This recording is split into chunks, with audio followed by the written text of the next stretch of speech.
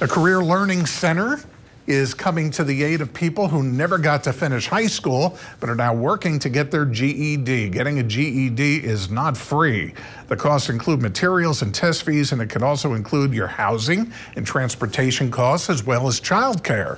85% of GED students self-report that they live below the poverty line. So now, especially during even tougher times with the pandemic, the Career Learning Center has started a support fund to help the students. So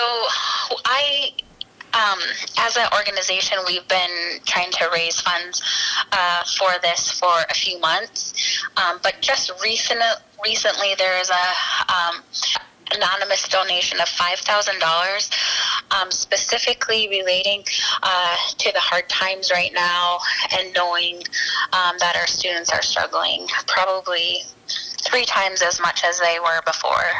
Financial aid is awarded based on need, and with education having moved online, the fund can also help with technology costs. We have information on the Career Learning Center, getting a GED, and the support fund all on newscenter1.tv.